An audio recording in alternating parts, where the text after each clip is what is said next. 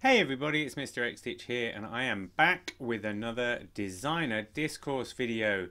Yes, it's part of an ongoing series where I interview cross-stitch designers, people who produce the patterns and charts that we love, and we explore their creative process, how they got to being a cross-stitch designer, how they run their businesses, and kind of whatever else takes our fancy really. Today I've got an absolute corker with you. But first, be sure to check out the playlist here, where you can find interviews with Maria Diaz, Melorize and Lord Libidan, all of which are fantastic in their own special ways. And don't forget to like this video and subscribe if you want to keep up with the next videos as they come out. Be sure to hit that notification button. So this time, yeah, fantastic interview with Jane Greenoff, founder of the Cross Stitch Guild, someone who has been producing cross stitch designs since 1983. And we have a superb talk all around the houses really. Her story is amazing. You know, we take so much stuff for granted in terms of creating patterns using software, selling patterns online.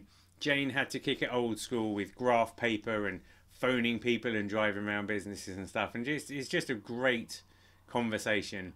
I've known Jane for years. I absolutely love her. We have a great time, so I hope you enjoy it. Let's crack on.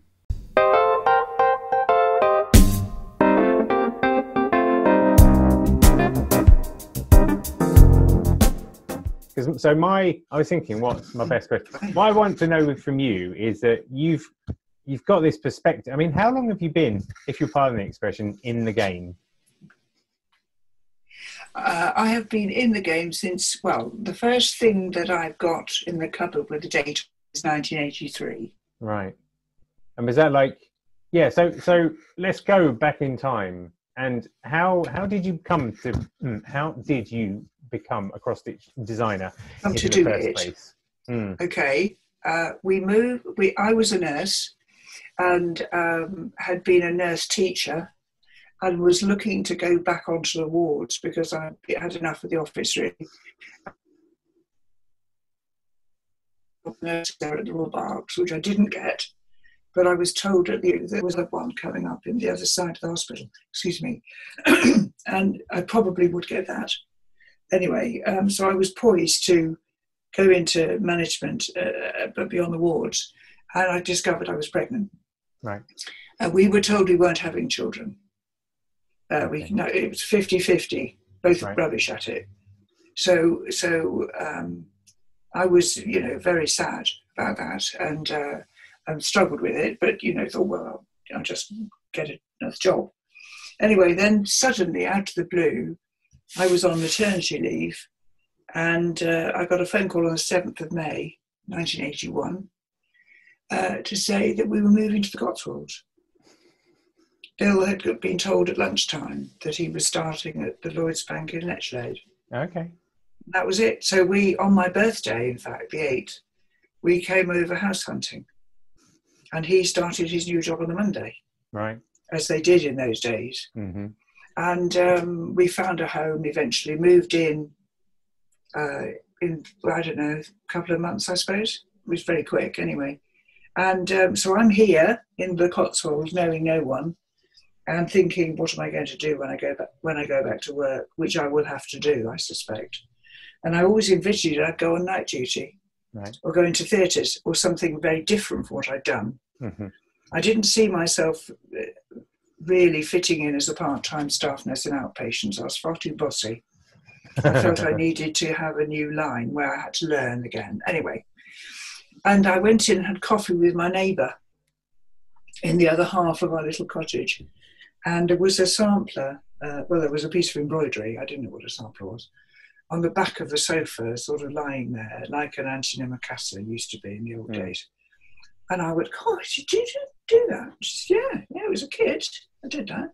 I said, well, you're going to frame it? And she said, well, it isn't finished yet. We've got to put another alphabet on. And I'm looking for the transfer on the fabric. And I sort of looked at her and she said, well, you count from a chart.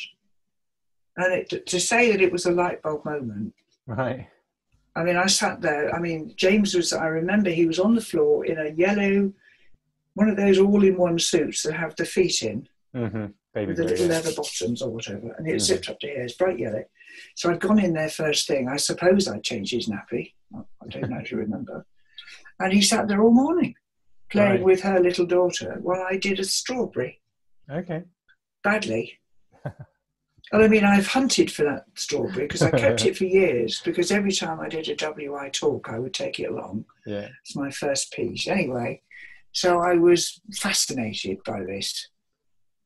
So I went home fascinated, and then the girlie, bought me a sampler kit in a end of trading sale from Cheltenham as a present.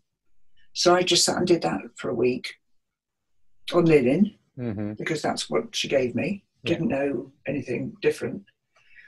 And I suppose I'd almost finished it when she came round to see me to say, look, there's this lady, she had a copy of Woman's Realm magazine, and there was a girl in the letters page who started her business selling kits on mail order. Right. And she said, why don't we do that? I'll design them, you stitch them. So I approached my ever-loving husband. He's known as deep pockets, short arms. Okay. All right. He's teased unmercifully, but he was in a bank all his working life, you know. Well, until he wasn't. And I mean, he'd seen people make fools of themselves with money, and he was very, very cautious. Anyway, I said, I need 50 quid. Well, if you think my month's housekeeping was 100 pounds, this was a lot of money to start this business. And he said, yeah, right. I could have fallen off my chair because we hadn't got 50 quid. Very short, you know, new moved house, one car, living in a village with no buses, you know, all sorts of complications of the move. And so that was it, really. Chapel Samplers was formed with 50 quid each, a bank account, 5 metres of Cashel linen. No, it wasn't Cashel, it was Glenshee linen, and some boxes of Anchor stranded cotton. So that was the beginning. She designed a sampler, I stitched it, and we presented ourselves to the local needlework shop, suggesting the retail price of £20 and the wholesale price of £18. Okay. Which doesn't work. No, as we all know. that is nothing like. I mean, just can you imagine? We knew nothing. And we'd taken an advertisement in the Cotswold Life magazine without a picture, which cost £28, this advert. Yeah. Anyway, the upshot of all this, cut it a long story even shorter. Jane, she's another Jane. She decided it wasn't for her. So I bought her out. Okay.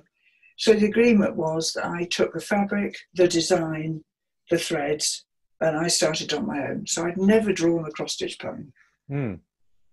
So I borrowed a drawing board from a neighbour, and it was resting on 2 bricks on the dining room table. And I drew things in symbols, so I still don't know how I did that, and cut out paper to stick on where I made mistakes, and used Tipp-Ex. Yeah, good old Tipp-Ex. And that's how it started. So was it quite traditional to begin with? Let's be honest. Let's put this out on the table. You've got a very traditional aesthetic. Yeah. And that was just how it started.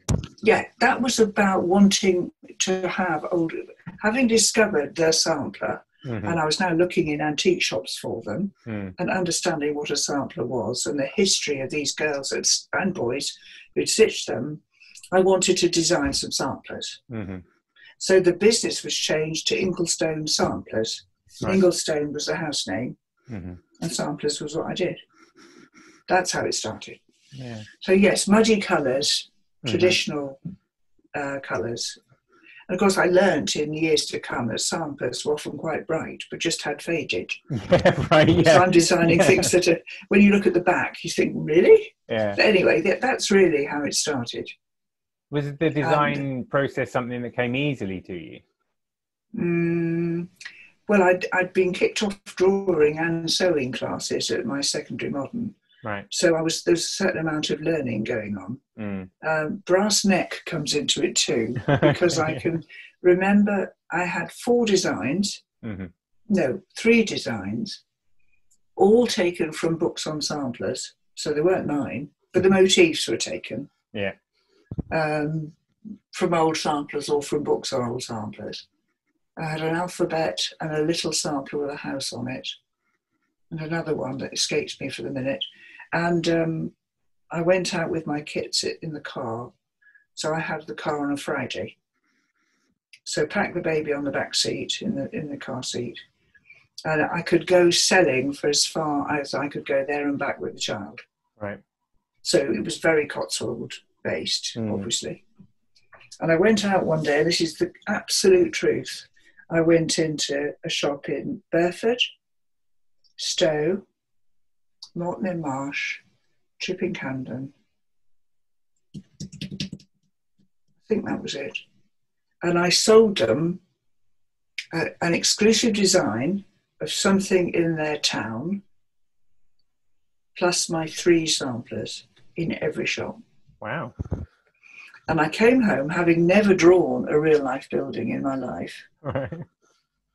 With an order. The first one I tackled was Burford Church. Right.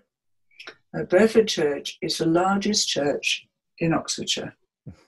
And there is nowhere other than a helicopter that you can get it all in a picture, because it's in all the houses. Right. So I had to take lots and lots of photographs and stick them together with sellotape. Amazing. So I did these designs and they went out at Easter. Right. And we delivered them in the car. And people paid me when I delivered them. So, I still didn't learn much about the trade, really. None of this 30 days if I get around to paying you department. Yeah. So that's how it started. And I loved it, I mean, people would say, oh, you're a housewife, aren't you? Oh, no. And now I have my own business. It didn't make any money. I mean, it was, and Bill, he, made me have a proper business bank account, and he supervised, because otherwise I took £800 that day. Right. Which was so exciting. Yeah, and I wanted to go shopping. But, it had to go back in the business to buy some more fabric. Yeah. Yeah, that's how it started. Excellent. And it was very exciting then. There's no one else in the market, though. There was one other British cross-stitch designer in the trade. Right. And that was Mames Muller, who was actually American. Okay. And she lived in Bath with her husband, and they had a business called the Silver Thimble. Right. And their designs were called Elizabeth Stewart designs after their daughter. And she was very clever. Lovely lady, Mames. But she wasn't actually English. She was married to an Englishman. But there was nobody out there doing what I was doing. So, I mean, what was there? I mean, in terms of if people were needlework hobbyists, where were they taking inspiration Well, from? they were doing printed canvases. Right. Printed embroidery, printed cross-stitch. I mean, Needlewoman in London had closed long ago. I'd been in there, when I was 12. Wow. I went into Needlewoman in Oxford Street or at Oxford Circus when I was 12 years old, fascinated by this 2-story shop. But didn't have any money. All haberdashery and it was, my memory is there was a great big shop window. I think it might be the Apple shop now. Right. But it had embroidery frames with trammed canvases. Right. Because that was the other thing people did. And the people who had discovered cross-stitch, like my neighbour, were buying kits from Denmark, Norway. Yeah. Really. Linate and all those lovely replica samplers that they did. That's really where the stuff was coming in from. And this is predating the magazines and everything, right? There was the Audrey Babington's Workbox magazine. I think that's still kind of going, isn't it? I think it's still there, but Audrey Babington did it herself. Right. I think she did the whole thing. I believe the Embroiderers Guild embroidery magazine might have still been out there. Still going. But, right. Needlecraft magazine, when it was started by Future Publishing, was revolutionary. Absolutely revolutionary. And were you part of that from the start? No, or? not from the beginning. I was. We didn't advertise, and my approaches from Future were all young, thrusting men, Right. trying to sell me advertising space in something I'd never seen. Right. Yeah. And I was quite short, really. I just said, "Piss off! I'm busy. I'm working. I'm designing.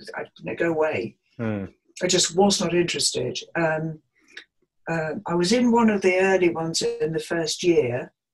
And the thing that happened with the Needlecraft magazines that was so revolutionary for me was that they had a little kit on the front. And so a person, I'm going to say a lady, but this is not meant to be sexist, but they, the majority of them are ladies. A lady came up to me. I was actually at Liberty demonstrating, and this woman walked up to me and said, "Can I show you something?" And it was like she was about to offer me some dope or something. It was all like this. And she said, "Is this right?" And she got out her kit that she'd made from the front of Needlecraft magazine. I said, "Yes, fine." She said, "Are you sure?" I said, "Yeah." "Right." And she went off and she was collecting. Now, she would not have gone into a needlework shop and shown her ignorance. Right. But she'd bought the magazine in Smith's. Right. Got it home, and in the privacy of her own home, without anyone knowing, she'd learnt to count on fabric. Curious. So the business of having this was then, remember, I'm not saying it would have the same effect now, but at that point, the fact you could pick up a magazine in Sainsbury's or all the other supermarkets that are out there, and you could take it home, and without anyone having to ask anybody and feel silly, that's my take on it, really. And I've heard this so many times since. If it hadn't been for the free kits on the front, I'd never have tried it. Yeah. Because I suppose it would have, with the rest of the patterns in the magazine, you still have to go and purchase the materials, right? And it's not like now where you can just do it via your phone. You'd have to go buy the There was no internet, you see. Yeah. And needlework shops were still not plentiful. I mean, there's obviously more then than now. But you also have the situation where, in some cases, needlework shop proprietors could be distinctly dismissive. Right. If you didn't really know what you were doing. For instance, you won't be able to work on linen. You need to have this Ada stuff. Nothing wrong with Ada, as you know. Yeah. But there is this temptation, and some ladies don't like being talked down to. Yeah. So to be able to purchase a magazine and a newsagent's and then go home and sew something just opened a door that didn't get opened before. I think. Yeah. No, I think that seems reasonable. I mean, it's the same with a lot of the technologies now. They've reduced the barriers to entry. Yes. That's what it's all about. Isn't it? Exactly what it's all about. So your business then was very much you direct selling to shops. Did that just continue to grow then? Was there a tipping point where suddenly you were like, because you said, well, I was doing a workshop in Liberties. So, I mean, clearly. Well, yes, there was a bit of a leap. We were approached, it's a bit of a long way around. We were approached by the Erman Tapestry Company, who have shops in Kensington and do lots of marvellous embroideries, mostly canvas work. And they approached me to do a sampler for them. And it was, there was a line drawing of it in a Thursday edition of the Telegraph. Okay. They didn't sell enough and didn't do any more. But I was approached by a publisher about doing a book. Right. And so that was one of the things that was sort of in the background.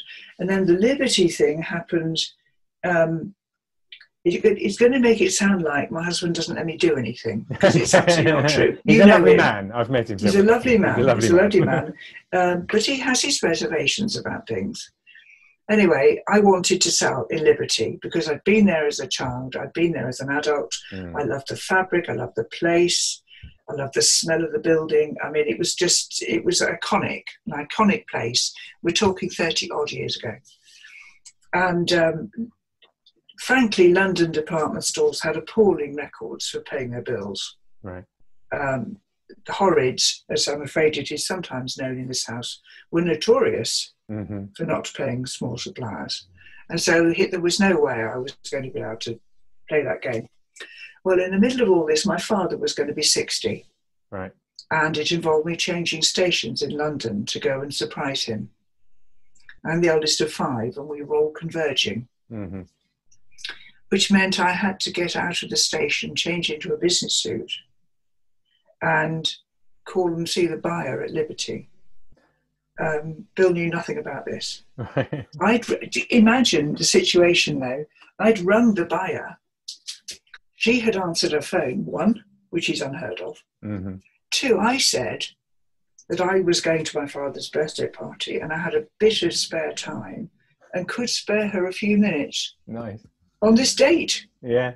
She must have had a sense of humour that day because she said, I'd love to see you. Well, it's never happened since, you know. That's some swagger, isn't it? Before I sold the business, I think I was on my 12th Liberty buyer, you know. Yeah. Anyway, I went to see her, unbeknownst to management.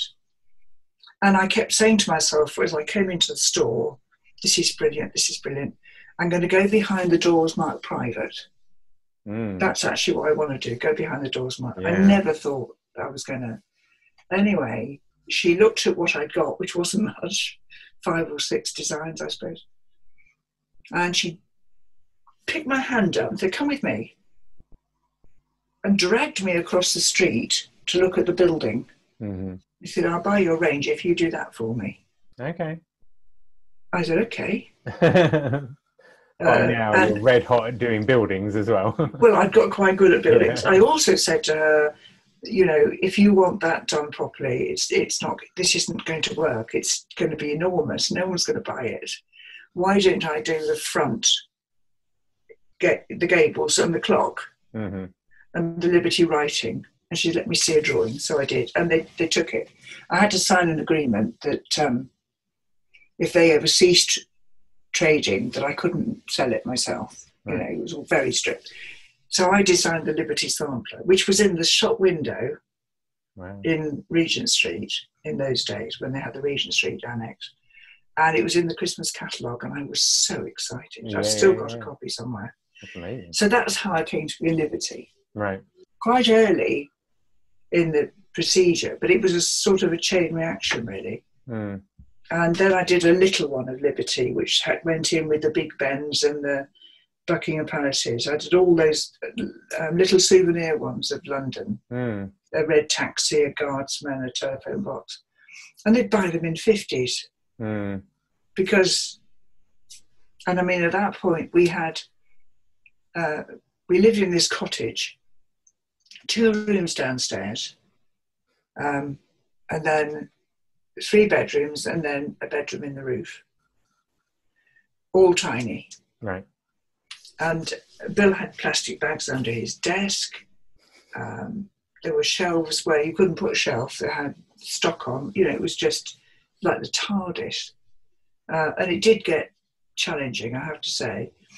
But someone suggested to me that we spoke to what was then called the Adult Opportunity Centre, which was an organisation which was based in Cirencester, where adults with learning difficulties, so post-16 adults, sometimes Downs people, all sorts of varieties of individuals. And they did do some piecework there.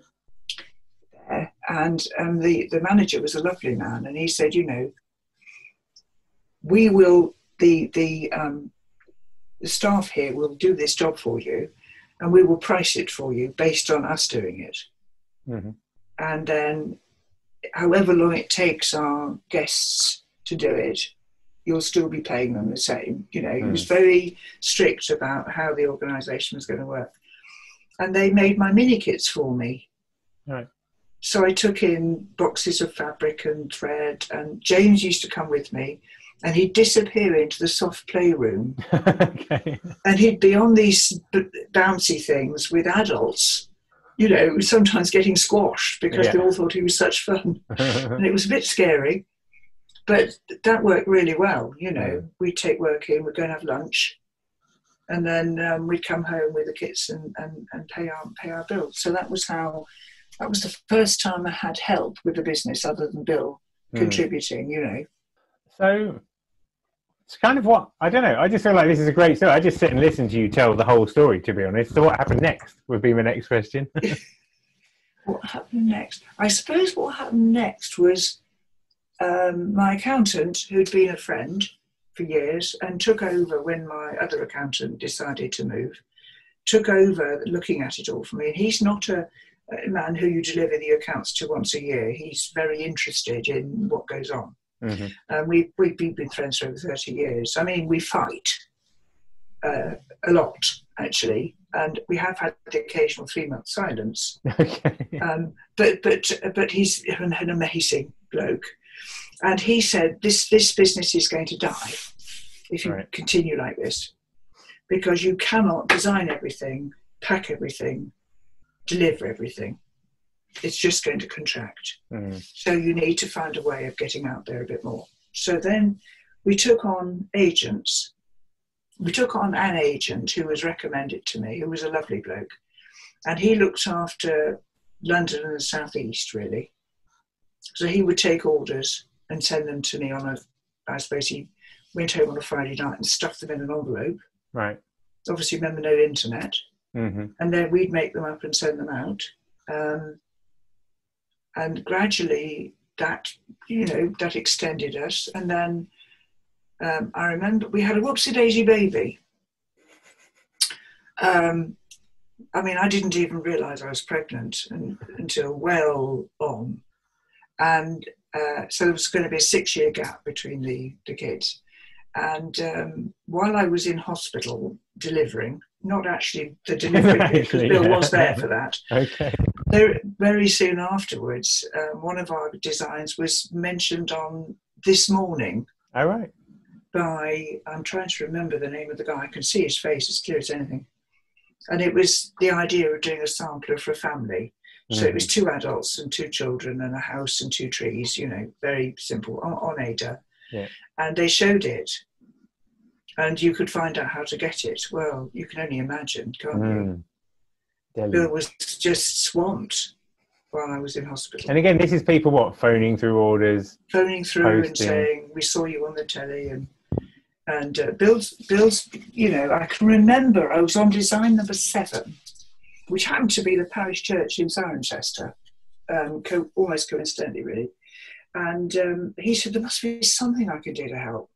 And I remember thinking, as we look back, that was probably a very important moment, because if you run a business like we did, and if he wasn't on my side, either the business or the marriage would have failed. Yeah.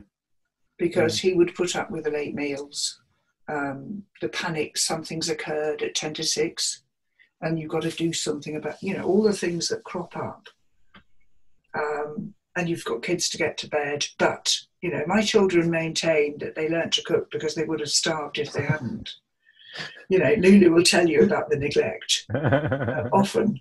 She still smiles, though. She does still smile. The only time she broke anything, I wasn't there. Okay. So my GP said, you won't be done for beating them, just being absent. Yeah, right, nice. So the business was bursting at the seams, really. And we needed premises, and that was a big jump. Prior to that, I'd got someone to help me. So the biggest jump was probably employing somebody. Yeah. Part-time, 4 mornings a week.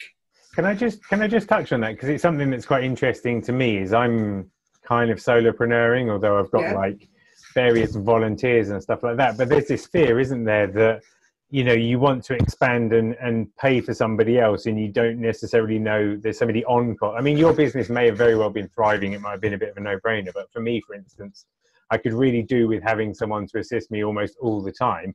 I don't know if I can afford that, but in my head, I also know that if they're doing the stuff that's taking my day to day, my chances of like strategizing, is that kind of how it works? Absolutely. Yes. I mean, it was with grave misgivings, and we were friends too, so there was risk. We were pretty straightforward with each other, and I mean, it didn't end well, I'll be honest, but it ended a long time later, shall we say that. Yeah. And this person came to work for me, and she was learning the job because she was a secretary. She'd been a secretary, so she could type. But other than that, she wasn't a stitcher. And she came in. I mean, my office then was the middle bedroom. I had the pantry door resting on two bookcases Okay. to get the height, yeah, and a big flat surface. So that was how the kits were made, on the pantry door. And then shelving, there was no IKEA or anything of similar ilk. I can't even remember now where we got some shelving units.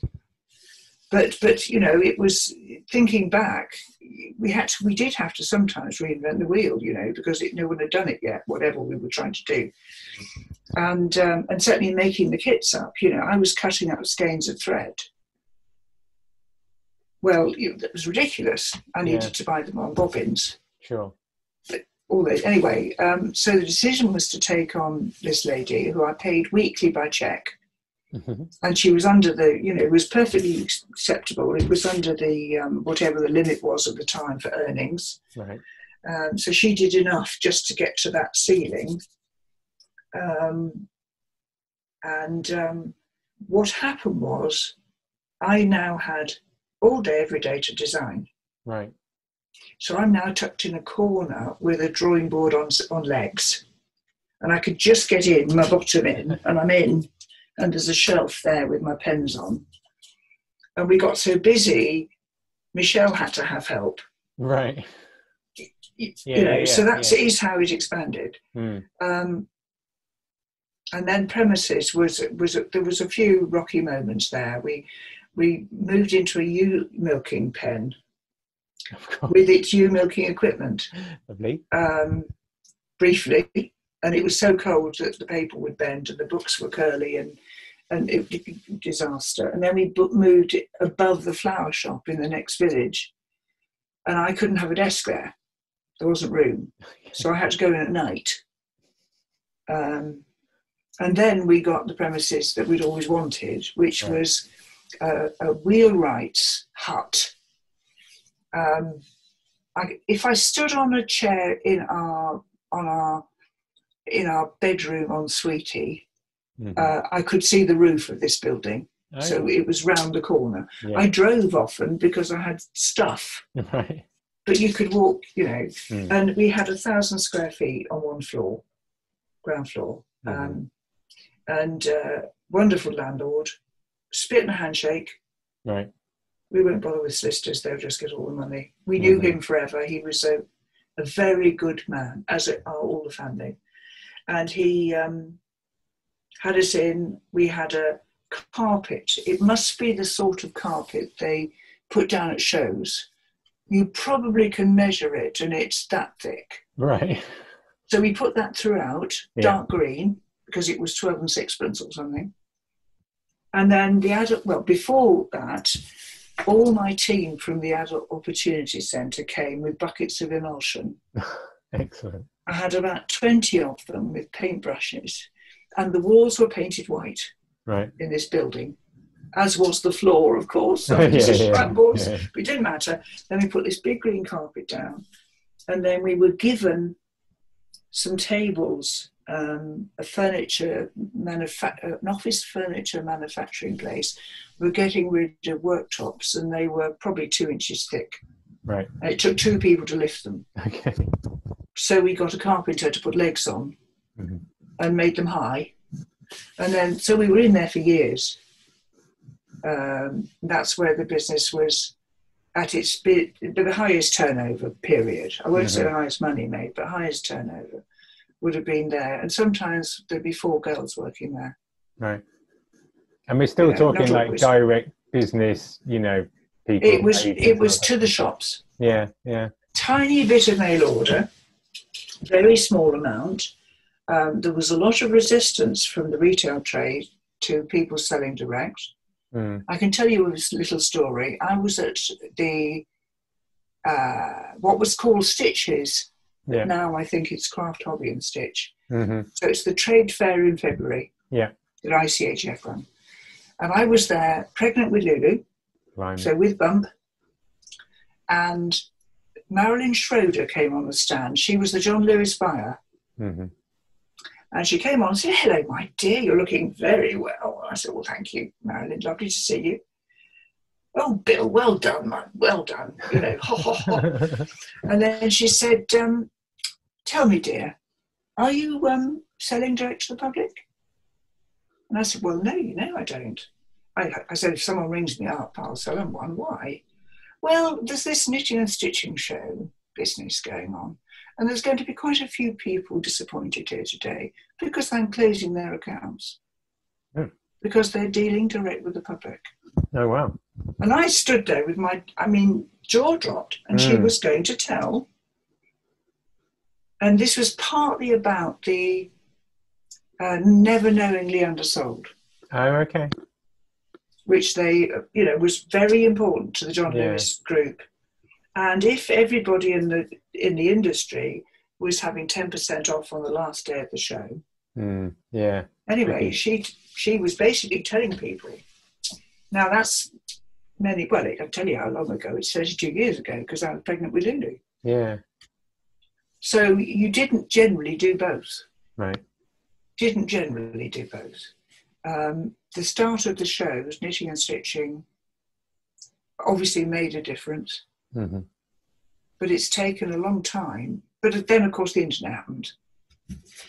Do you think with the shows, was that like the first opportunity that a lot of your customers got to engage with you directly? Because I guess they've been buying from the shops, and then, was that must have been quite, because if you're designing and you're selling to the businesses and you've got your office and stuff, you don't really know your audience. It must have been quite interesting. You don't know your audience at all. Or your impact, perhaps, as well. You don't know your audience.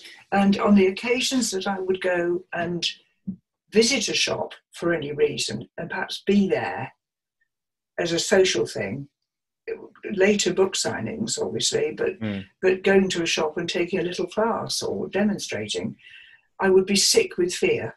Yeah. Quite sick with fear. Because I'd be standing amongst all the competition, which is obviously far superior to anything I've done. And also, I would be exposing myself to the people. And that was something I found very, very stressful when I did the Craft Hobby and Stitch. Yeah. For the first few years, I didn't have a stand. I would have part of a stand where a group of the agents would get a space and they would show their portfolios. Yeah. So I'd have, say, 2 panels.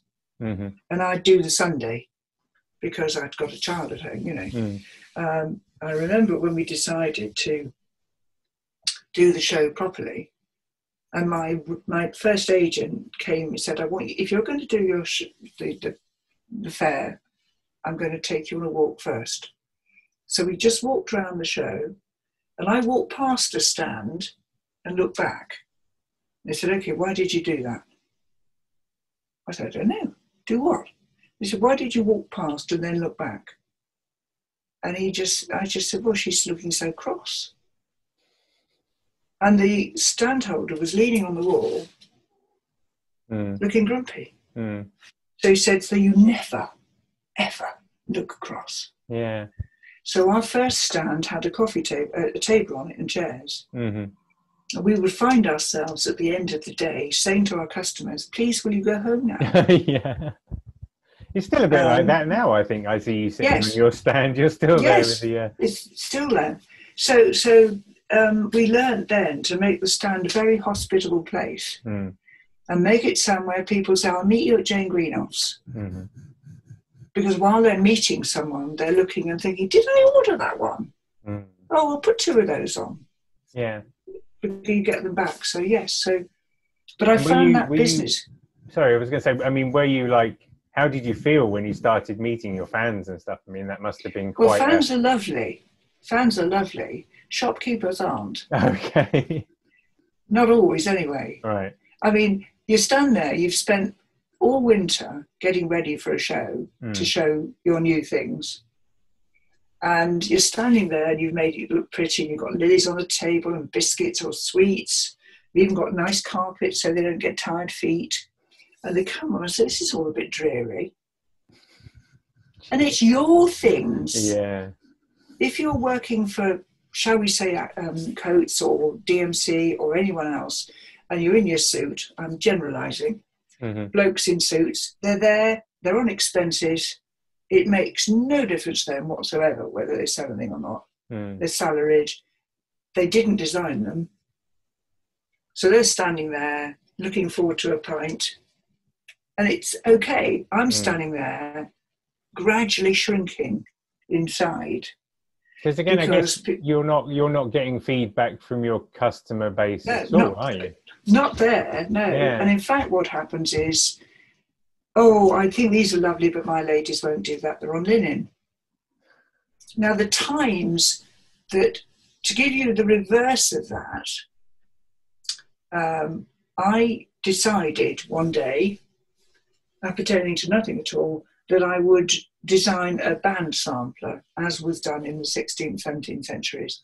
And I would put on it exactly what I chose, and I would do it on linen. And I didn't care whether it sold or not. It was absolutely, and I did. And Bill said, well, I'm not going to go to sell that in the shops. I said, I don't actually care. Anyway, took it to the show, sold 11 on the first morning. Nice. To the customers. Excellent. Who actually buy the embroidery. Yeah. And that's the business of the shows.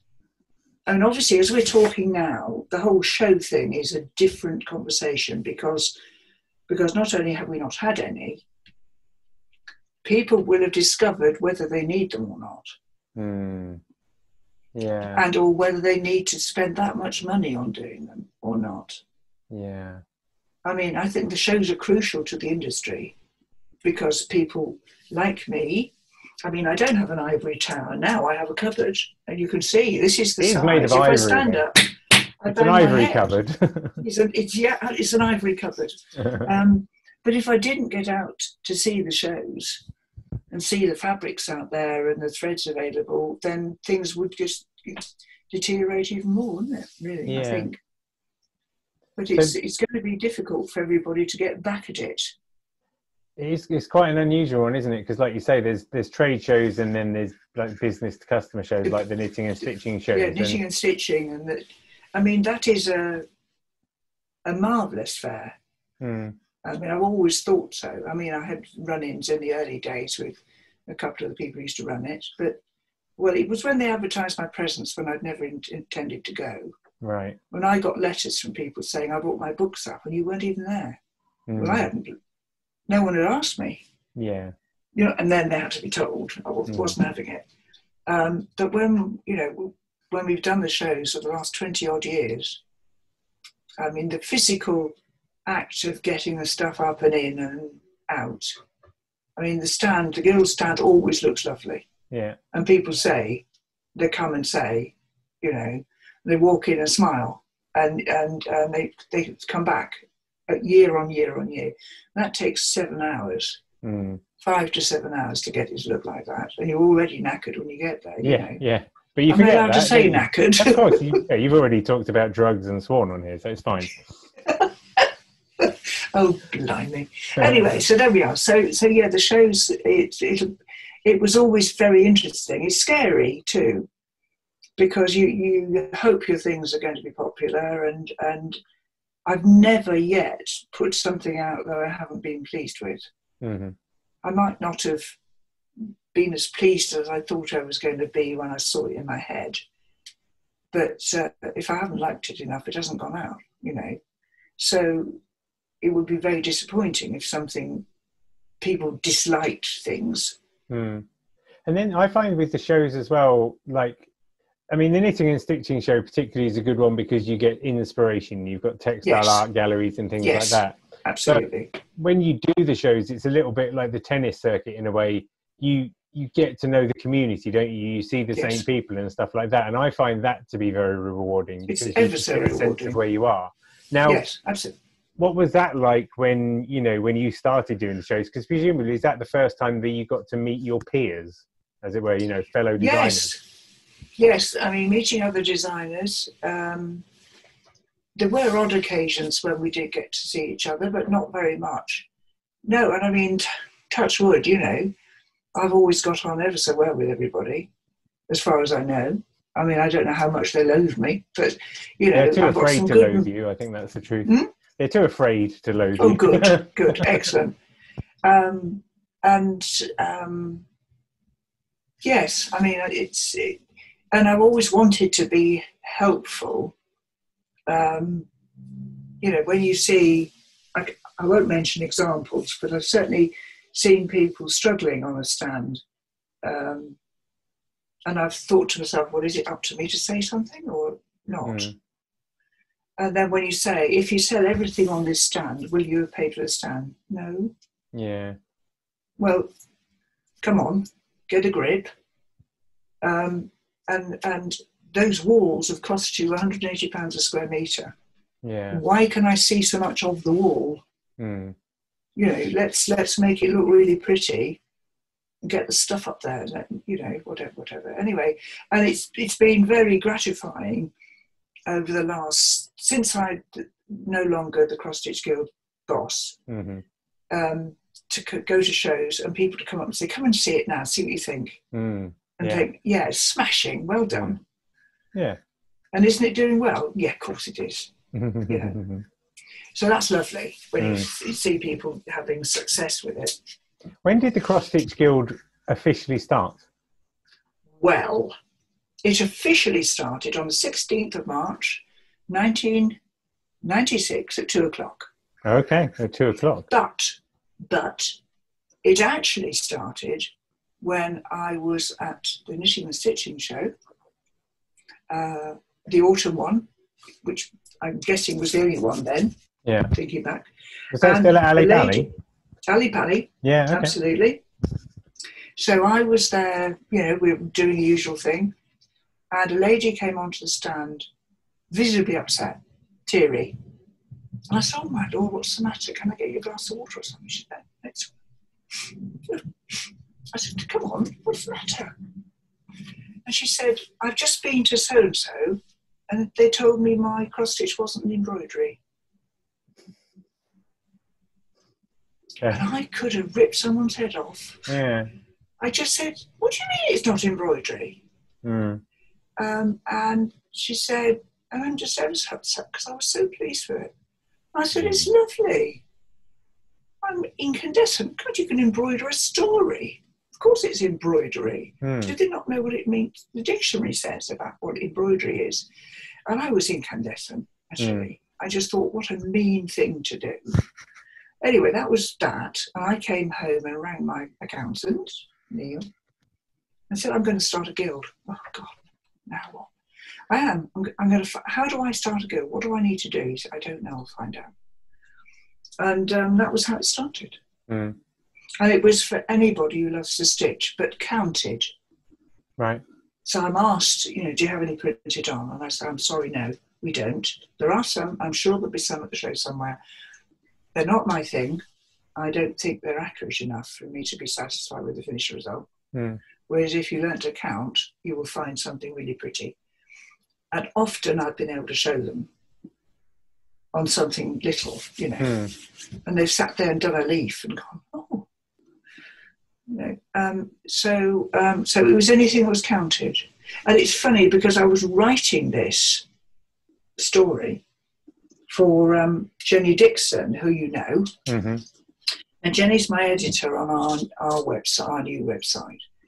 And I was writing some jottings, and she insists on checking them for swearing, misuse of text, etc. And she, I said, what I actually said was, I was so cross. I said to the lady, I'm going to start a guild for people who count.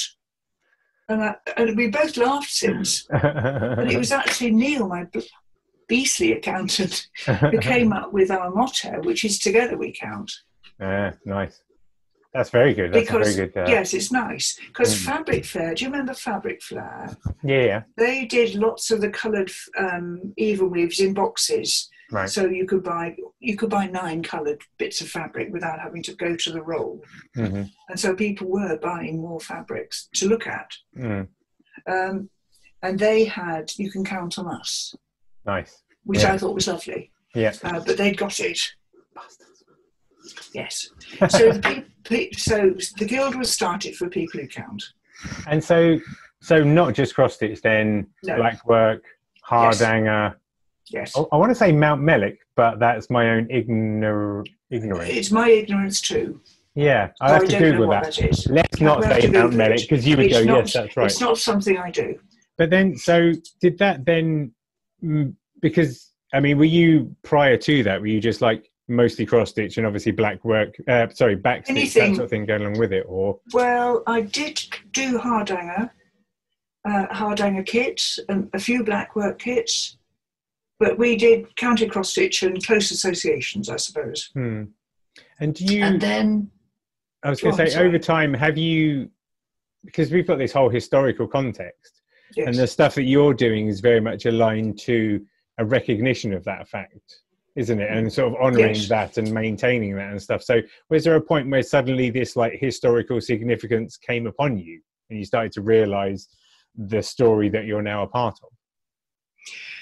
I don't really know if there was a moment. I love samplers and I collect them. I say I collect them. That when we lived at Inglestone, I could afford to collect them. Mm-hmm. When we bought Pink's Barn, it was the proverbial money pit. Mm-hmm. And one doesn't have the same disposable. I still look to buy samplers, to buy a variety, and that's what my drawing room is full of. Mm-hmm. And I love to read about the children who did them. So the historical patterns and things I do like. Having said that, one of the best-selling things I've done for the Cross Stitch Guild in the last year was a flowery chicken. So, you know, I have branched out a bit. Well, that was again, things happen because of stories with me. It's interesting. My father was a storyteller. Right. I mean, he was a beast, actually, not a particularly nice person, but a very good storyteller. And my son did storytelling at uni at Dartington, effectively. So that's quite interesting, isn't it? So often something I do starts with a story. Mm-hmm. And I mean, the idea of Jane Eyre and working on a slate in the orphanage hospital, you know, strongly appeals. That was the book to end all books, as far as I'm concerned. And then things like the children at the Bristol orphanages, working those red samplers, it fascinates me, just the idea of it. Having said that, I love to draw flowers and obviously houses. I suppose I have an antique colourway. Yeah. You know, my palette, which is still the Guild palette, really, is 200 colours from the range, but they're all, you could use any of them on any design and they would go together. So that's sort of antique-y. Yeah, and they're also in a sort of a hue, like there's a naturalness. I think the colours you choose are ones that could have been produced using natural, you know. Yes, I'd like the idea that they could be. Yeah. You know, even though they probably aren't. But no, yes, I'd love to do stuff with that. I mean, that's sort of what I'm thinking about my later ventures, really, is that because I can make 10 of something, I like the idea that I can make 10 of something. So I could do something using some hand-dyed threads that I wouldn't be able to repeat because I don't have to anymore. Exclusive limited edition as well. You put 500% markup on those. Well, you know, it's a funny thing because we have done some things where when they're gone, they're gone. Because I'm not. I was trying to explain this morning. You know, when we had the Cross Stitch Guild, I was always wanting to try different fibres, different threads, different fabrics, hand-dyed fabrics, all these things. But if you're doing something that needs to be repeated, you have to continue to be able to get it. Yeah. And let's face it, artists who are hand-painting threads for specialist use don't want an order for 500 of them. Yeah, sure. They don't. So it's you know, the easiest thing to do as a kit producer is use one of the two main varieties of threads and 14 count Ada. Yeah. Because you know you can get it. And there's nothing actually wrong with that, but it does limit your the skills a bit, perhaps. Weirdly, it's almost like there's a difference there between the design of cross-stitch design and the art of cross-stitch design. So, you know, if you're taking a more artistic bent, you're like, here's a limited edition, no two products will be the same, that sort of approach, isn't it? But obviously it's a very narrow audience. It's a tiny little audience. And it's not an audience where shopkeepers are going to play. No. No, but that's fine, but that's where your core audience that gets your newsletters and all those sorts of things there. Yes. Yeah. Do you think that, I mean, how has your, or how have your design skills evolved over the years? What have you learned about design and what have you learned about cross-stitch design, you know, in general? Well, I don't know the answer to this. It's a hard one, isn't it? I don't know where all this comes from. I genuinely, you know, I'm driving to Cirencester to get some groceries and into my head pops the word spice collection. And I'm looking around to see who said it. So often so as far as where it all comes from, the other thing is that, I mean, if I have a skill, it's putting colours together. I can't draw for toffee. If it's a squared paper, I can draw on it. If it's plain paper, I can't. You work that out because I don't know what. No. I can because it's the same as embroidery versus cross stitch. You know, some people are excellent in the rigidity of the pixelated form. Yes, I like that. Excellence in the. But write that down. That's a nice one. Yes, the business of free embroidery. I'm not good. I'm not a good embroiderer, and I have proved it to myself on 2 recent occasions where I have bought something from a designer. There's one particular thing. There's a lovely lady whose name will come to me in a second. Adin Christie. Have you met Mrs. Adin Christie? I'm not sure. Okay. She has done a wren, a 3-dimensional, lifelike wren. Okay. Stump work. It is wren size. Oh, okay. And it is in a glass dome. Right. And it is to die for. It's embroidered, and there's a little form that the embroidery goes on that's wren shaped with the tail. Right. And the kit's £180. Right. I've seen hers. I've seen 2 made by other embroiderers, and I bought the kit. Now I have been back to her 4 or 5 times for the first piece that you do. Yeah. Because I'm not satisfied with it. Right. And had to buy the materials again to make the wing or whatever it was. Because I can't do free embroidery. I struggle. I will do it. Yeah. But it's proving challenging. Now, if it's counted, it's in my, if you cut me down the middle, I'm counted. I've heard that. You know. Yeah. So, yeah. So the thing that changed everything for me, of course, was the cross-stitch program. That was what I was going to ask about your design process, because obviously back in the day it's graph papers, like you say, Tipex. Graph paper and rotring pens. Yeah, amazing. And I drew in crosses, V's, L's and X's. Right. And I could see the colours in my head. I'd have the threads out and I'd give them a number. And I still, to this day, don't know how that worked. And I was only once, because then, sort of recapping, I accidentally got people who wanted to stitch for me. Yeah. You know, I'd meet them and they'd say, "Oh, I'll stitch for you." I said, No. You don't really realise what you're going to, you know, you're not going to get a picture. You're just going to get the chart. And a bit of a headache. And I would pay you a pittance. Yeah. You know, "Oh, no, I'd love to do it." And some of them have been with me 25 years. Yeah.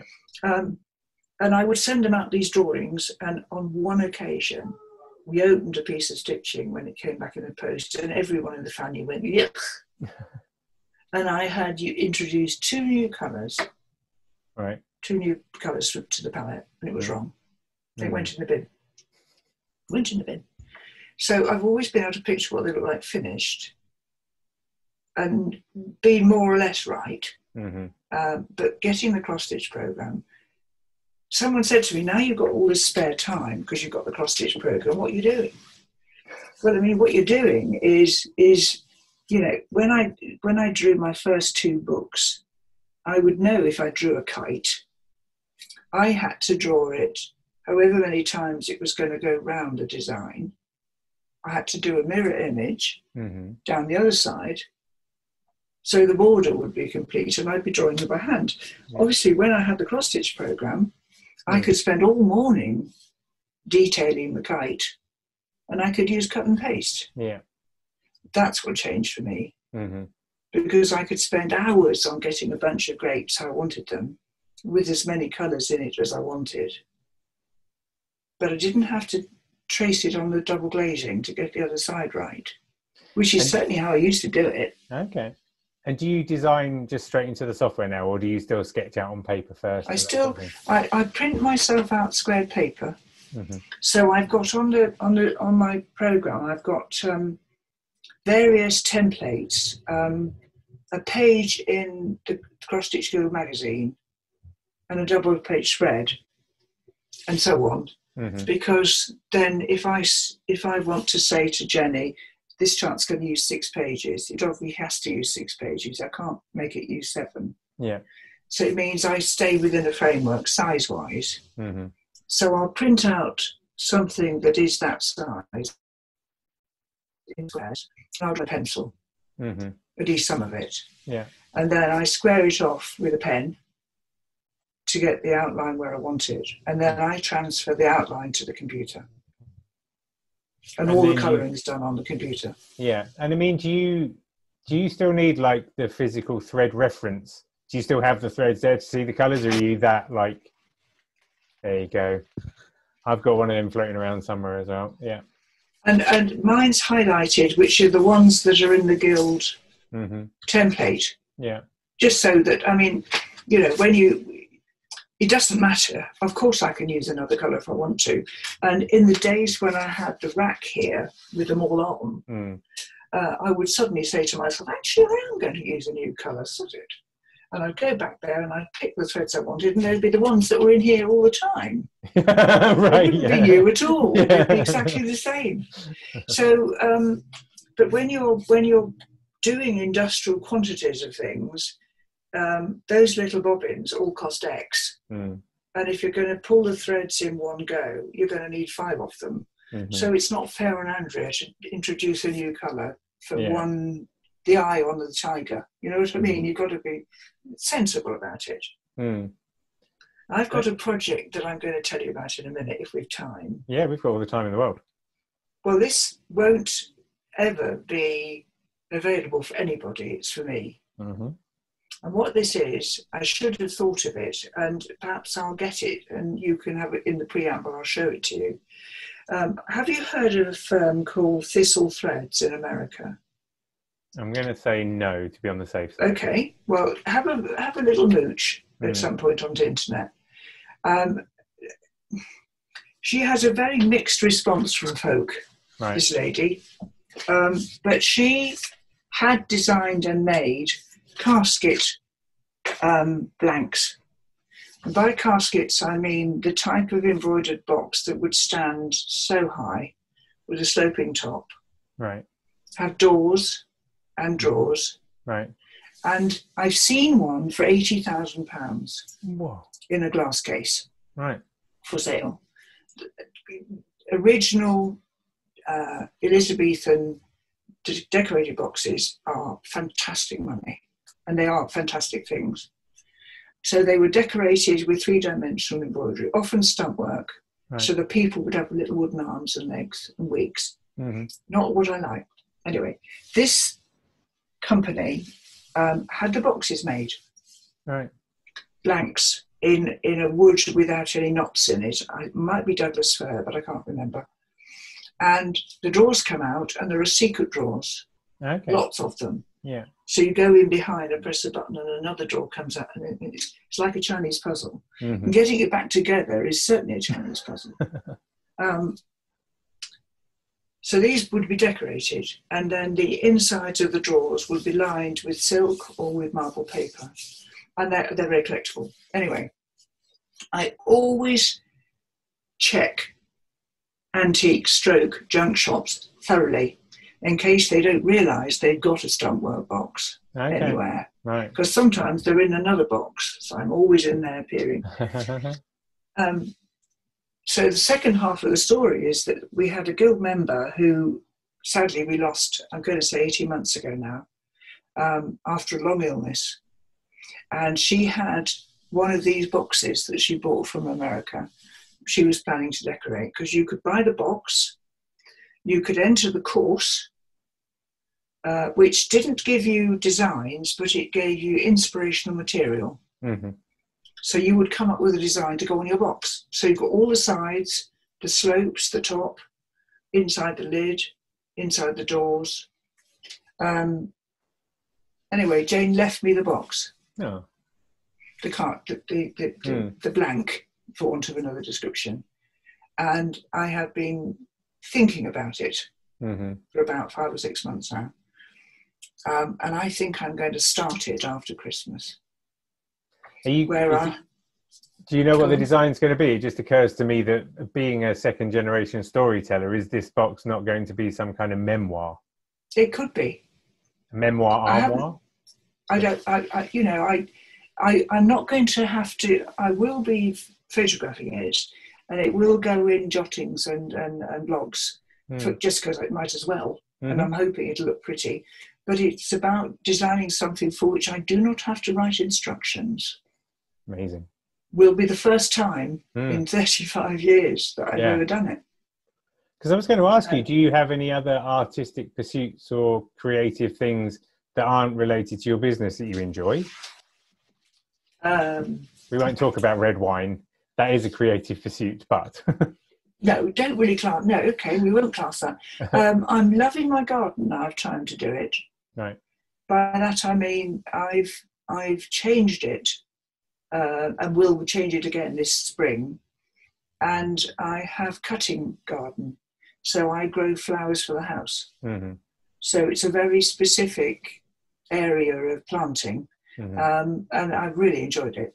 So when the guild changed hands, I bought a very large, well, it feels large, I bought a great big greenhouse, which is now plonked in the middle of what was the lawn. And I'm out there messing about. I've got heating and lighting in it. And so I can be out there. The radio. I have the radio. Yeah. Sometimes, I don't often use the radio.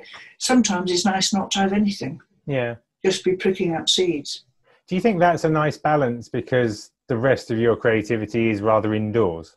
Do you think that's part of it? Yeah. It's probably very good for me because if I didn't have a dog, I could stay in all the time because I would scuttle upstairs to my space. We have got the slight, I'm not going to call it conflict because we don't conflict about it, but Bill thought I'd retired too. And I obviously haven't. Yeah, I thought that because I remember when you said, you know, that the guild's taken on a new ownership. I was like, oh, you'd be able to take your foot off the gas. Seemingly not President Emeritus, and, you know, you launched a new enterprise and everything. I know. It was very exciting, and I was thrilled that it had happened, and it was right, absolutely right, that Andrea took over. It couldn't have been a better person. Couldn't have been a better person to do it. And I know she's exhausted but loves it, which is just how I was. Yeah. So that's great. But I can remember coming back from the first real meeting where we had legal people and accountants and, you know, all the going on, crying my eyes out. Right. Going upstairs and crying my eyes out. They said, what's the matter? I said, I'm going to have to watch bloody television. I cannot bear it. I'm going to go mad. Yeah. And he said, no, it's not compulsory. I said, but it will be, won't it? Otherwise, I'm going to sit in the kitchen. I mean, he doesn't watch much either, but you know what I mean? I just couldn't imagine the gap in my life was going to be so enormous. And then, of course, I was on the consultancy team for 2 years anyway. And then Andrea's discovered that she's really good at running the guild. and doing the regular newsletters out to the members, and just the whole stock control is something I never understood, and she does. Mm-hmm. I mean, she's doing an absolutely cracking job, but she's not designing. Right. She has and can. Yeah. But, you know, the hours in the day, Mm. you know, I used to feel late at 9:30 in the morning, and that's quite stressful. Mm. When I had my magazine with Future, that was the problem. Yeah. Because I was always late. Mm-hmm. You know, when I was late when I got to bed, I was late when I got up. I was never going to catch up. And that was, in the end, why it had to be something that I curtailed. We did 40 issues, and I was well chuffed with that. But it just couldn't continue. Was that like the prime time? Would you say that was like the prime of, not Miss Jean Brodie, but do you know what I mean? When you were like... Well, I was probably better known then, Yeah. but I don't know that it was a prime time. I don't know. You know, there've been different prime times. Yeah. There've been getting a book published was so exciting. Mm. Yeah. Looking back, it wasn't very good. But looking, you know, obviously one learns as you go along. The first time you hold your own book, isn't it? Like, I remember the first time I held my own book, and you're just like... Of course. Yeah, it is. What is it about it? I don't know what it is about it. When I wrote my blog for the new site, I wrote, my father found me a continuous disappointment. Firstly, because I was a girl. Right. He wanted a boy. And at least he wanted a clever girl. Now, it's very interesting that if we look back over that period, you know, the school I went to, getting kicked off art and embroidery classes, not being able to do sums, all these things are fascinating now in how, you know, I came to what I did later. You know, when I talked to Lou and to Sam about, you know, careers now aren't necessary. I mean, Bill joined the bank expecting to stay there till he retired. I expected to be a nurse till I retired. Yeah. Because you did then. Yeah. Doesn't happen like that. And now that isn't, as you know, we all know, Bill's had 3 occupations. You know, he was on the road for me for years, visiting the shops and helping with the business. And then he worked for our accountant for 13 years, which was supposed to be for 6 weeks. And then he scuttled off for years. But, you know, life is very different, isn't it now? Yeah, so I don't know which was the prime time. You know, getting into writing the books was lovely. The magazine was fun. Doing shopping channel telly is lovely. Makes me laugh. You still do that? Yeah, I'm working for Sewing Street. Yeah. The Sewing Quarter were doing very well, but Immediate Media closed them at Christmas last year. Do you know what? And that was very disappointing. People were very sad. I was about 3 weeks away from going on it for the first time when they pulled the plug. As I was like, oh. Well, you need to talk to the guys at Sewing Street.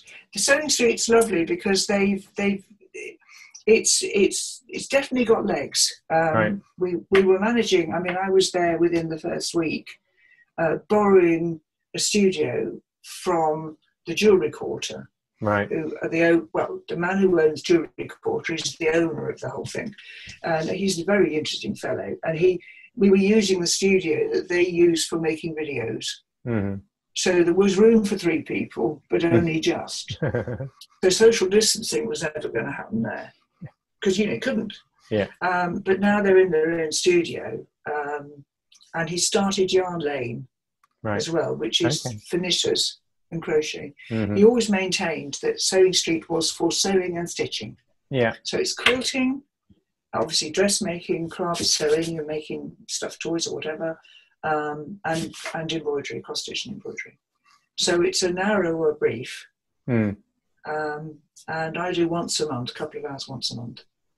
So it's quite exciting, isn't it? Yeah. Because she's got to make the stuff. You know, it's got to be made, it's got to be in the warehouse before you go on air.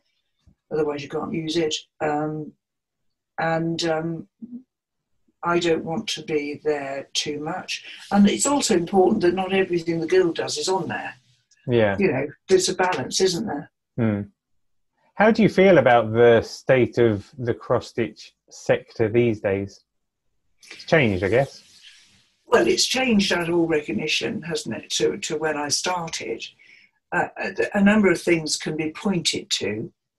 The beginning of hobbycraft stores changed the industry permanently. I'm not criticising, I'm not commenting or giving an opinion, but if you go to buy your threads from your embroidery shop, and while you're there, you're shopping for embroidery things, is one thing. If you go to your local superstore because they're cheaper, yeah, or sorry, I've just lost my earphones, so I'll just get them back in. Yes, if you go, or they're £2 for £1, or whatever was done, then you're shopping there. And a lot of specialist needlework shops folded as a result of that. And if the shops aren't there, it's harder to get stuff. That's not an unreasonable thing to point out, though, because you're quite right, in as much as you go to a needlework shop, you're talking with a specialist and you'll find a very focused, the ancillary things around it. Hobbycraft, you might buy things. Yeah, hobbycraft are great in as much as they're easy to find and they've got a lot of the stuff you want. But yeah, there's no depth of range, and despite the staff's best endeavours, there's not going to be the depth of like skill and wisdom for you to pick up. No. And they do classes. I mean, I've done classes for hobbycraft right back at the beginning. But yes, it's a different animal. So there was that made a significant difference, I'm sure. And of course, we have to accept that the internet was another big factor. And one can puff and blow about.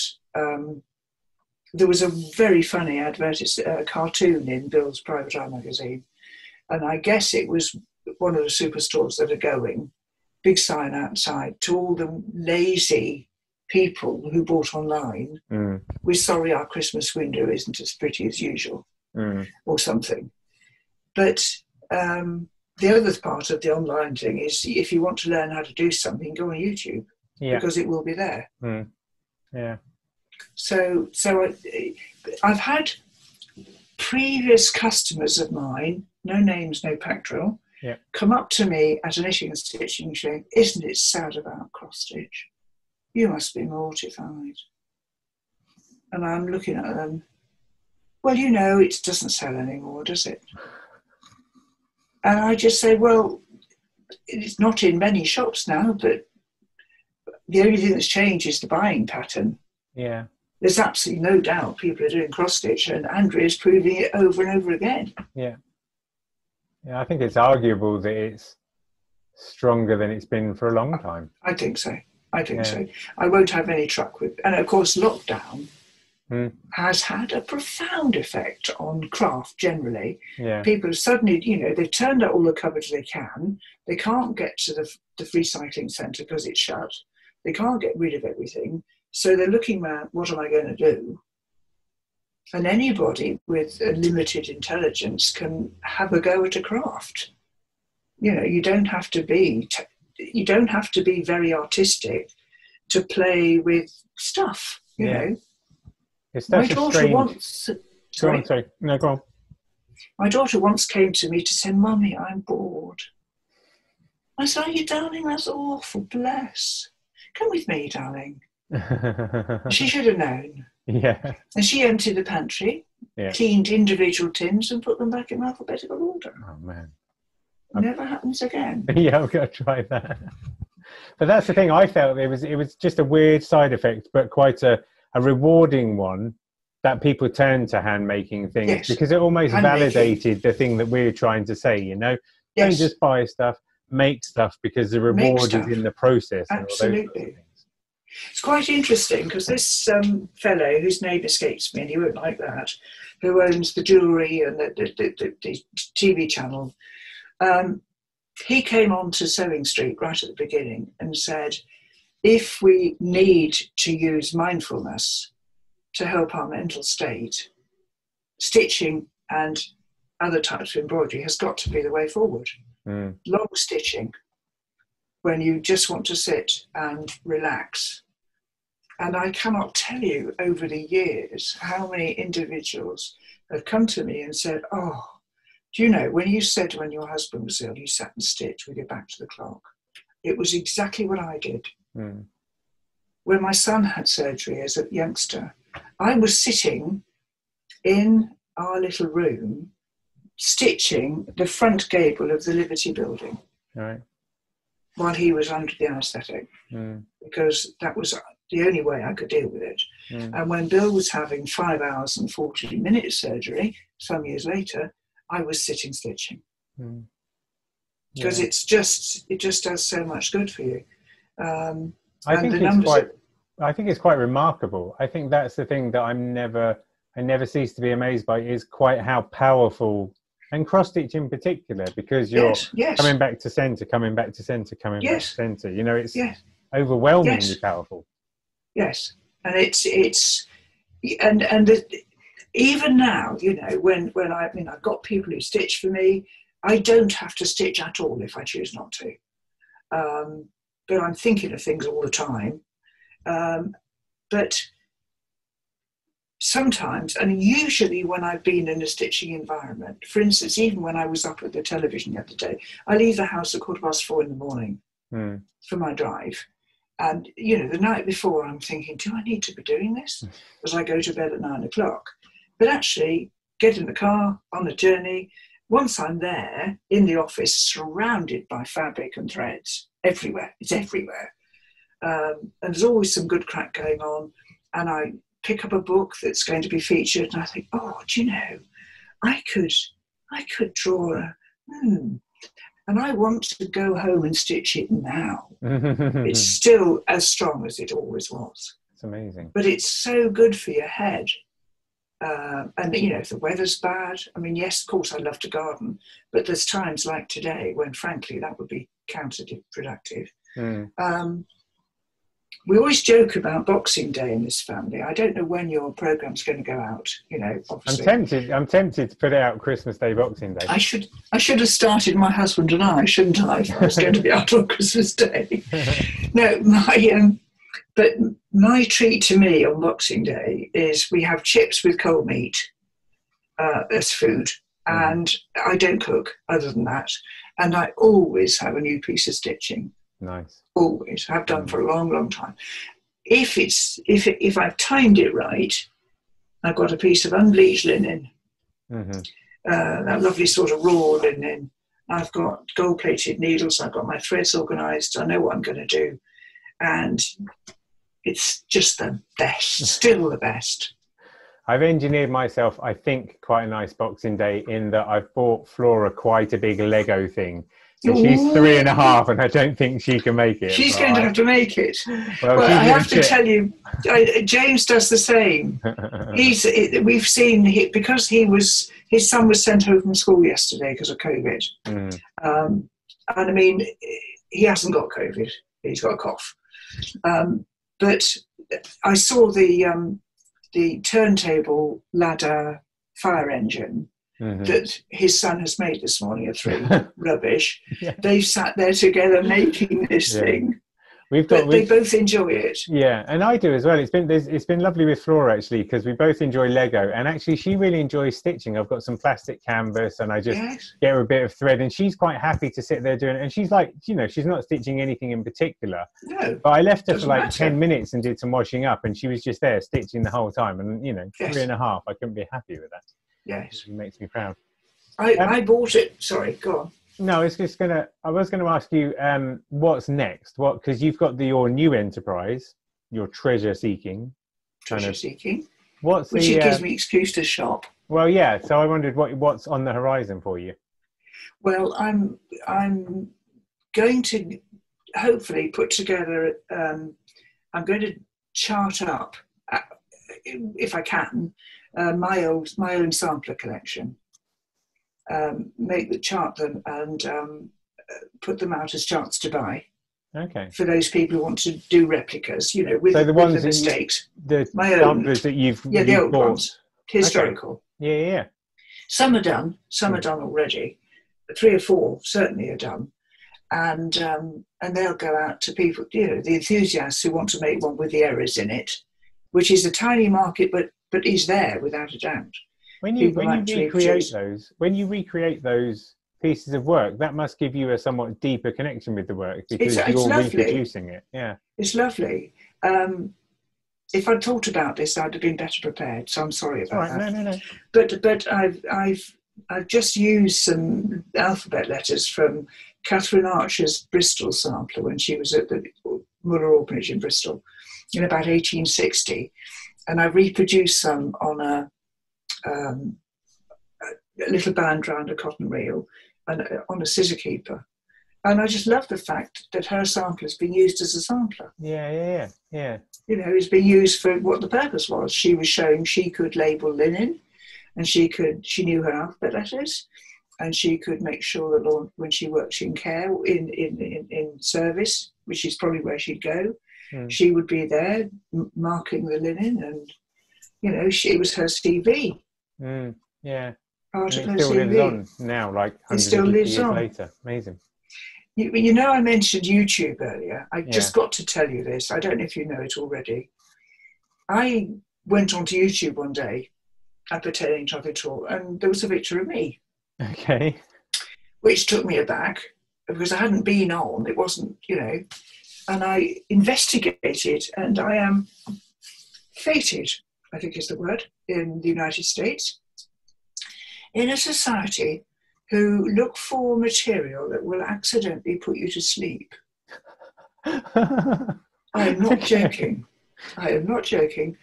There were 300 or 400 people who had commented on my YouTube videos, and it's hysterical. It's absolutely hysterical.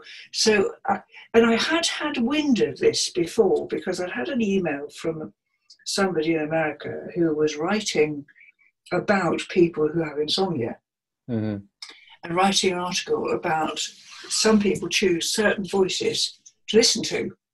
And obviously people listen to sleep tapes and all this. Yeah. And I cropped up. And she said, how did I feel about it? I said, well, I don't really mind. You know, I have to be honest, that wasn't why the video was recorded. But now I've got quite a following. That's amazing. Are you going to do any of those like breathy videos? You know, they call it ASMR, don't they? I'm just putting a needle through some thread. No, that's exactly ASMR. That's what it was. Yeah, brilliant. ASMR, yes. And I'm not, no, I've never done it on purpose, I promise. But we had to have a chuckle because the things like, it was when I was wearing my hair spiky and I got lots of dear rock chick. And others saying that Lady Diana would have sounded like me if she'd lived longer. I mean, it's mostly from across the pond. Yeah, but it has made me smile. So yes, my fame goes before me. I thought what I'd do by wrapping this up, I wanted to just pick your wisdom. One of the questions I ask in some of these other videos is the kind of the advice that you would give to someone who wanted to start out being a cross-stitch designer or was already getting going, and what like the main bits of wisdom you would say, look, just do these things. And I just wondered what your best cross-stitch designer wisdom is. Okay. I suppose the answer I would give if I was approached at a show would be, because the magazines are out there and need new material all the time, it would be worth designing lots of things and offering them to the magazines and seeing if you could get known that way. Obviously, the internet is out there now, so that you can quite simply have a simple website, as I understand it. I mean, obviously, it's complicated if you get into the money stuff, and the other thing is actually getting good pictures of what you've made. It was a mistake I made in the early days, and not realising how important the picture is to the stitcher. Design what you like, I think, and realistically price your things. Because sadly, if you don't, you'll be expected to do them at those prices forever. What would you say, how does someone realistically price a thing? I don't know the answer to that, really. So the answer, yeah, I do, of course I do. You have to work out what the stuff you did it on cost. And that sometimes surprises you. In the early days were sort of when Bill came into the company full time, he worked out how much a square inch of each fabric was, Right. just so that I knew. Mm-hmm. And how much our threads are pre-sorted on all the bigger kits. So how much does it cost for somebody to pre-sort the threads? Mm. How much does each length of thread cost? I mean, if you're realistic, a plastic bag with nothing in it costs something. Yeah, right, yeah. So you've got a plastic bag, you've got the charts and instructions, and if you're producing those on the modern colour copiers and things, how much is a click? Because you don't count those things. How much is the printed cotton card? This is boring. And this is sadly what artistic people don't want to do. Mm. Artistic people actually think, well, I don't mind giving them the card. That's ridiculous. They need the card. But actually, if you pay your printer for the card, yeah. So realistically adding up what the thing cost, not your time designing it at this point, and not even the labour making it. Just physically looking at what the thing you're going to sell in the bag cost you this much. Mm.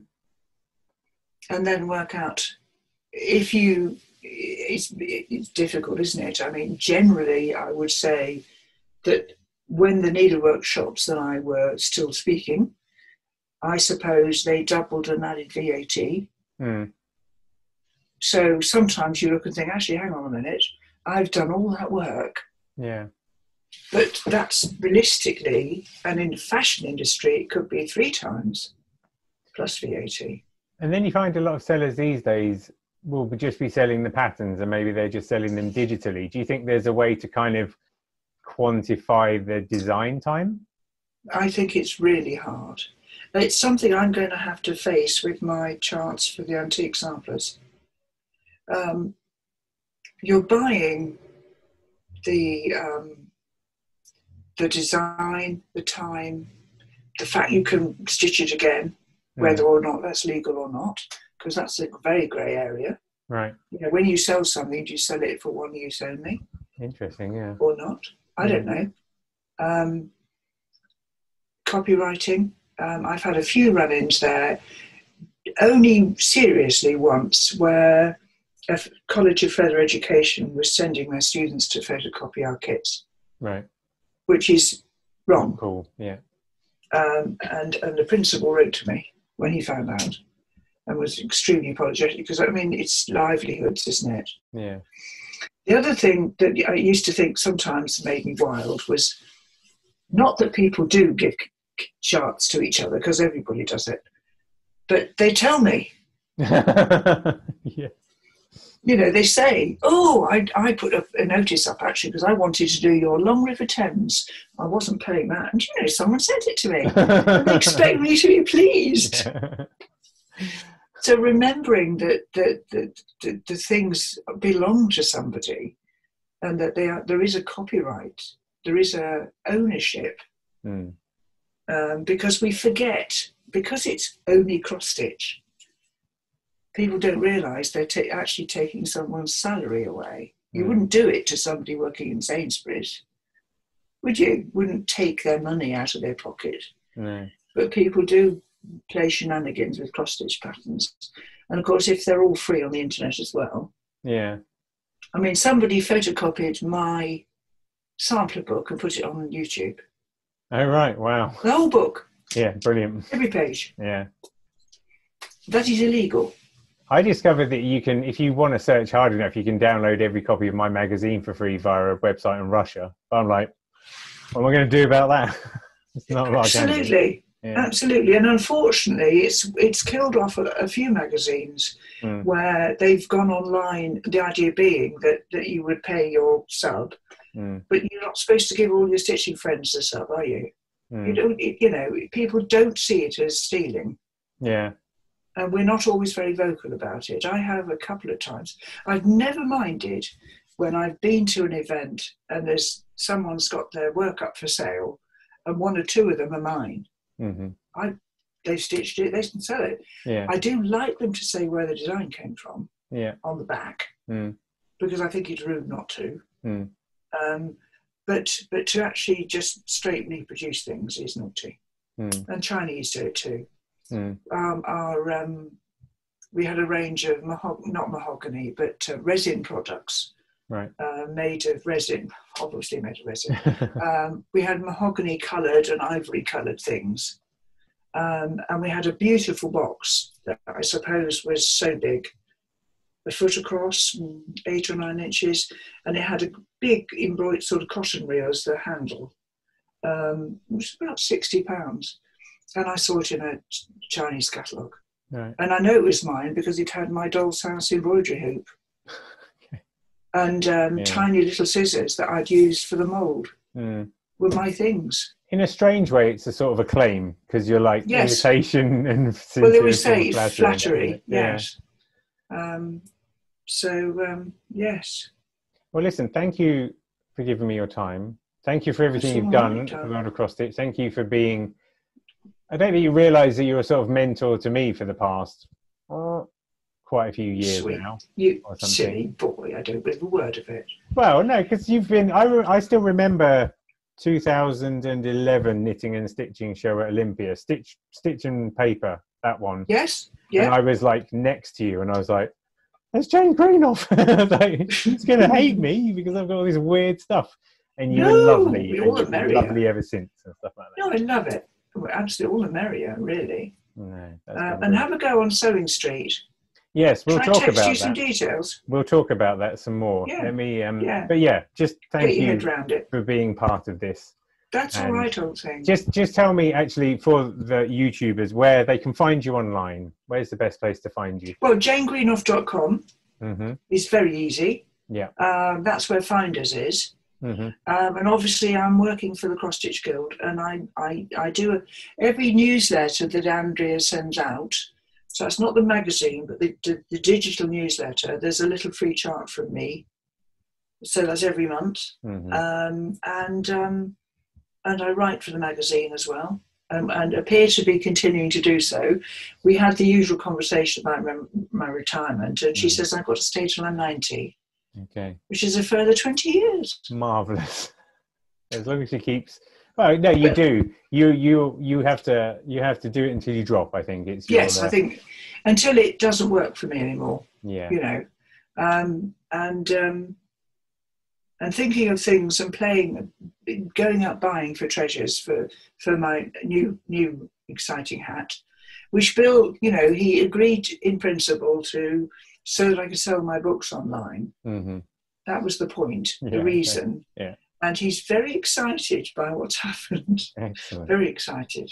But that's what I love, is the fact you can still tell you've still got a glint in your eye all about this. Oh, absolutely. So, yeah. Absolutely. Certainly have. That's brilliant. Thank you very much. That's all right, my dear. Bye. So there you have it. Wasn't that a great interview? Honestly, Jane, she's so lovely. She's done so much for the world of cross stitch. It's remarkable, You just have to look on, I don't know, any decent bookseller to see how many books she's produced. Visit the Cross Stitch Guild website to see the plethora of patterns she's created. She's just fantastic. I could spend all day talking with her. I mean, we did talk a lot more outside of the video as well, because, yeah, I've known her. I love her family. They're great people. So I hope you enjoyed that. And like I say, be sure to check out the other videos in the series here. And let me know in the comments what you thought of the video. If there are any designers you'd like me to interview in the future. There are more videos planned, so keep that notification bell hit. And then I'll make sure that you know when the next ones happen. But thanks for taking the time to listen. Hope you enjoyed it. And I'll catch you in the next one. Take care, everybody. Happy stitching.